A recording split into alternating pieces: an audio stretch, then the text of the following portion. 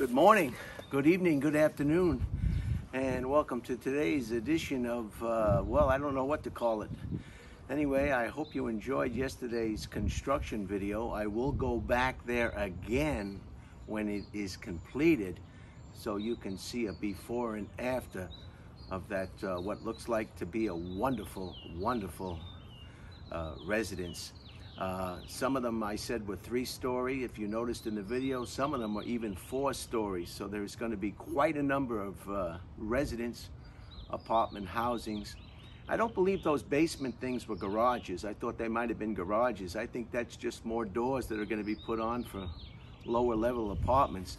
To tell you frankly, I don't know where they're going to park their vehicles. Especially, I know it's not going to be on Old Bee Cave Road.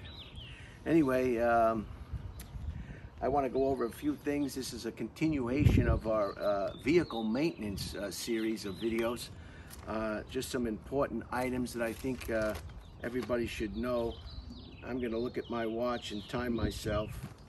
And if you remember, last time we went over the 9 signs you found the right auto repair shop. And today I'm going to go over some very important items for all you vehicle owners that may help you formulate a better decision in your maintenance schedule. This is your guide to modern auto maintenance, and this is out of my AARP magazine. And again, this is when is this? This is September 2020. And it's still true today. Cabin air filter.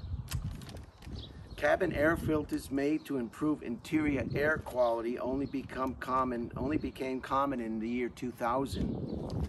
The filter is tucked behind the glove box, under the dashboard, or under the hood. And it needs to be replaced about every year. You can do this yourself, but you may twist yourself into knots to reach it. And these are air quality filters. They're common on aircraft or airplanes. And we used to change those in the paperwork. Fluids. Dipstick showed if you had enough oil and automatic transmission fluid. For brake, power steering, and windshield washer fluids, you just eyeball the reservoir. For coolant, you'd pop the radiator cap and look. Now, some cars no longer have oil and transmission dipsticks, relying on sensors to notify you if there's an issue. Hands off the radiator cap. Instead, go to a separate reservoir tank under the hood that lets you see if the coolant is low. Mechanics top off all fluids during routine maintenance. And before I drove my truck to Austin, Texas, I had all the fluids in my vehicle checked, serviced, rechecked, hoses realigned that might cause damage with overheating, and my mechanic, he did a wonderful job, and the vehicle did make it. It's a shame that I wrapped it up once I got here.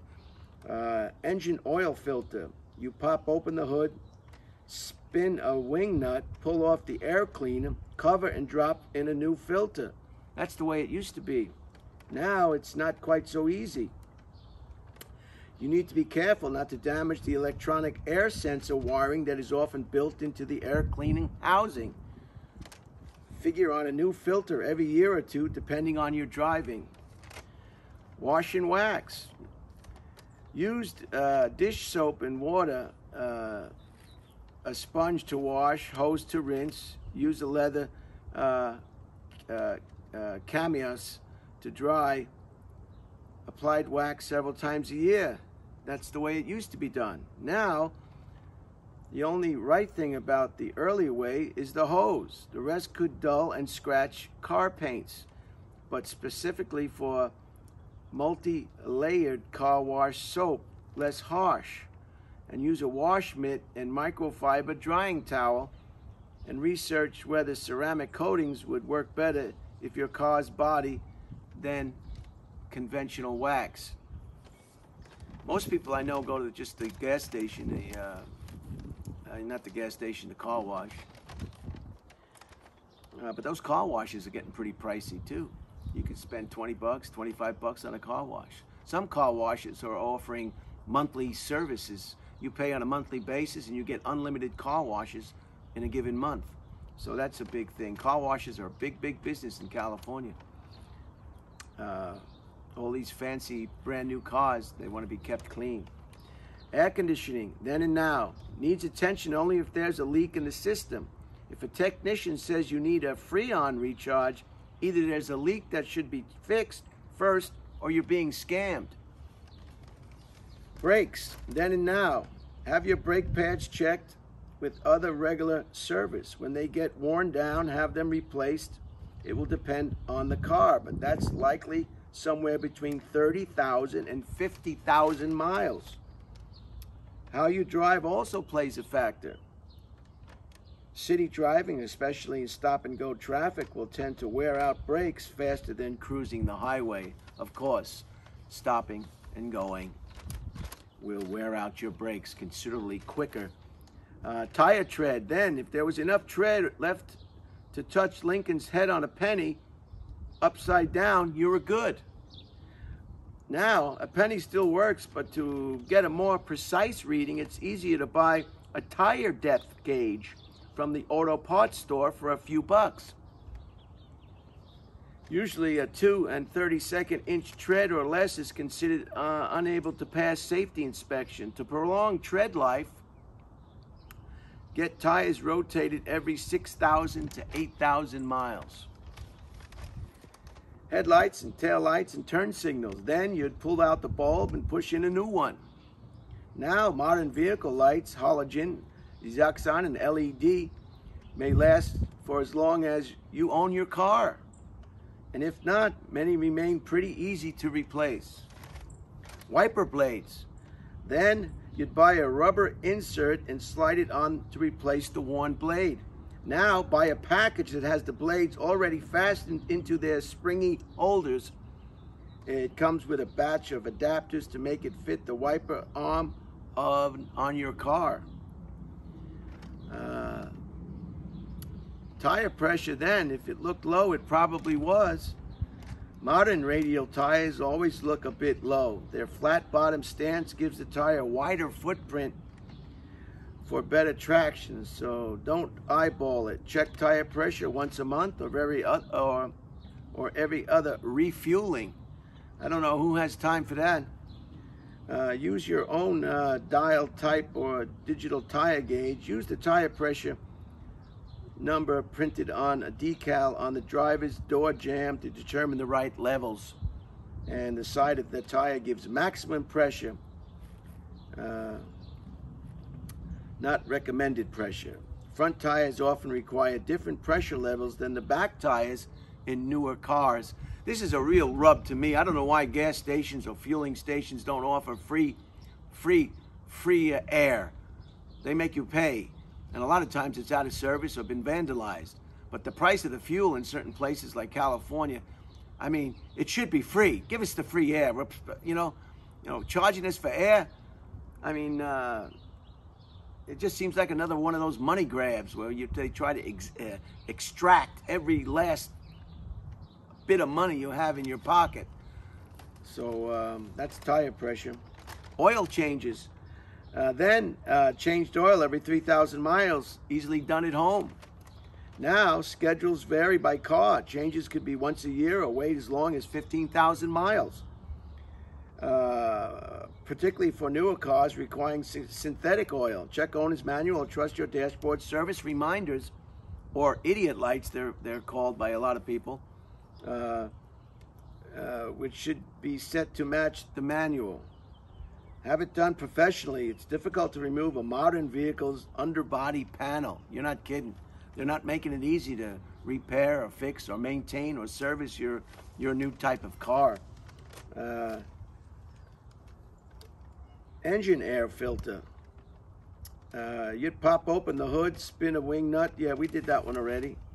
I think that's about it. And this was the cars we grew up with had little more complexity than a lawnmower. Accelerate to today and the technical changes are almost unimaginable. Here are the rules of car care and how they've changed over the years. So I thought you'd find this interesting. And the last thing on this, is what does the engine check engine light really mean? And what this means, it can mean anything from a loose gas cap to a major engine problem. If the light is flashing or red instead of the usual orange, that's bad trouble. Get to a shop right away. If it's steady or comes on and goes off intermittently, you have some headroom. I know a lot of people who drive their car continuously, even though those lights are on. I'm one of them. Check that gas cap. Check that the gas cap is tight. I've had a friend who had the same problem, and then he replaced the gas cap, and I think the light is back on. So there's a freebie fix you can do. Shut off the car and reset car and restart several times if necessary to see if the light stays off. If it stays on, let a shop diagnose your vehicle with a scanner that reads the trouble codes. Stored in the vehicle's electronic memory. A 2020 survey by diagnostic site carmd.com, that's carmd.com, said the most common problems associated with the check engine light and their average repair costs were: number one, catalytic converter, very expensive repair, $1,376 to replace the catalytic converter. And what's that? That's an anti-pollution device that a lot of vehicles are the victims of theft. People will just cut it right out of the bottom of your car and steal it because they're so expensive. $1,376 for a catalytic converter. Two, it could be an oxygen sensor. That's $246. These are in U.S. currency. You can determine what they are in your hometown. Ignition coil and spark plugs. Number three, $387. Number four, loose fuel cap, $25 for a replacement if broken. And the last one, number five, mass airflow sensor, $346. So those are some of the reasons that your check engine light may be going on. So that's the end, just a short one today, just to fill you in on some important information. I know today a lot of people own vehicles, and I think that was a very helpful thing. It's good to know just enough to know what you don't know, what you need to know, what they know, and what they're telling you that you need to know. Today I'm positioning myself. I wanted to show you some of the damage that this severe Texas weather pattern that we had did to some of the plants here in Texas. As you can see, it just disseminated these. These are, look at the palm.